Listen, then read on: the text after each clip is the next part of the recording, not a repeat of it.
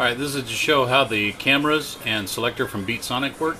I have two of the BeatSonic Chameleon Eye cameras, the BC-AM4W. This is the one mounted on the front of my 2012 Scion IQ. I'll show you the one mounted on the back. I removed the rear wiper and used the existing hole that was there to install the backup camera in the back. Now, having two cameras, I got to be able to have a way to go back and forth between them. So, what I have now installed from BeatSonic is the camera selector CS1, and then it's mounted behind the head unit. Then I also have a switch, which is hard to see down there in the dark. And what the switch does is when I depress it, just like this, then my front camera goes on for 3 seconds. So as I'm pulling into a parking space, I can see if there's a parking bump up there.